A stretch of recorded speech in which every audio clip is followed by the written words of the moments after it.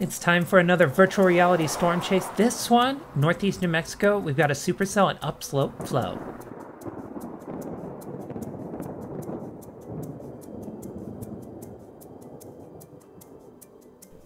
Now as you look around, you can see this storm, it's got a really nice thick downdraft, but the updraft looks small. That's because it's weakening. This is a weakening storm at this point.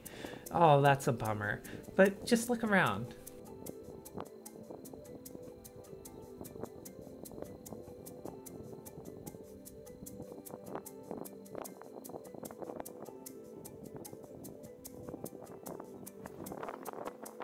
Now, since this storm is weakening, it's probably a good idea to boost out a little east just to, see if something else can take shape. So let's do that. Now, just looking out here, you can see the original storm way back there. You can see the downdraft, and then you can see several other updrafts are taking shape around here. This upslope flow is really, really cranking up storms. You can tell that we're about to get a lot more crowded, which not so great for our supercell potential today, but maybe, just maybe, we can eke out something else.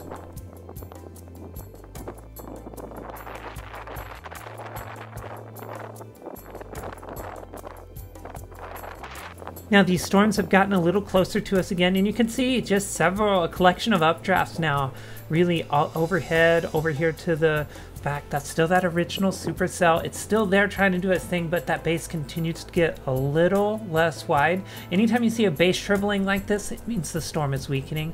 So driving to connect to a highway, going to continue to boost out east. This is a lot of updrafts going up at once. We got to get out east and just see, if one can take over and spin a little bit.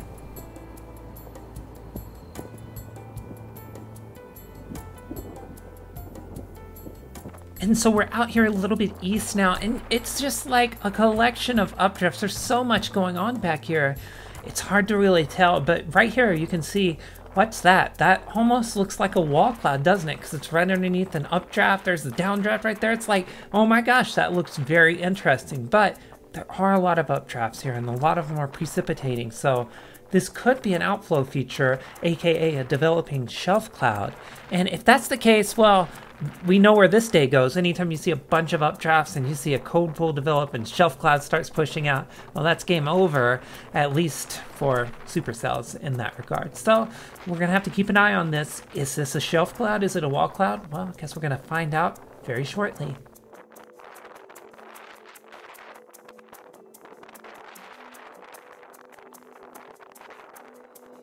I'm going to be a nerd and say I never tried a cross dissolve in virtual reality, so I hope that wasn't too trippy. But looking down the highway, okay, yeah, it's clear. This thing is shelving out. Just, you can see a lot of updrafts. You can see back there way down the highway, if you look down there, it gets really dark. That's another set of storms. So everything here pointing toward a developing line. You can see precip here developing on the right side of this shelf cloud.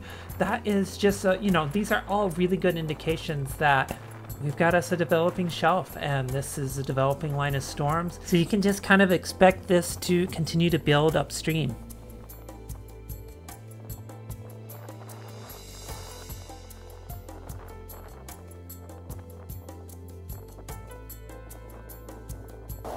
And just fast forwarding just a little bit, and you can see this is a clear shelf cloud. This thing is 100%, we've shelved out. We've got a line of storms. Pretty cool, because hey, anytime you can get a severe thunderstorm, which this one is, that's a pretty good day. But at the same time, definitely we went from supercell to a line of storms, and this was all over just about an hour. That's how quick storms can change. We went from a rotating cellular thunderstorm to a line of storms, and you saw it happen from that initial supercell to the updrafts, collection of updrafts then that formed. Now we're, all those updrafts have kind of moved on and shelved out, and here we are. We've got a severe line of storms. They're marching across the New Mexican prairie, and this storm chase, well, it's a shelf cloud chase now, which we're going to have to live with, right?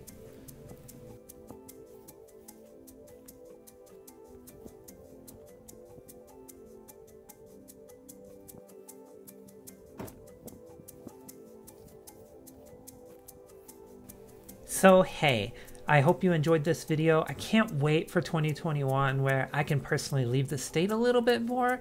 COVID really put a crimp in my chase season and many others' chase season as well. Plus, there wasn't that much to chase anyways. Am I right? Am I right?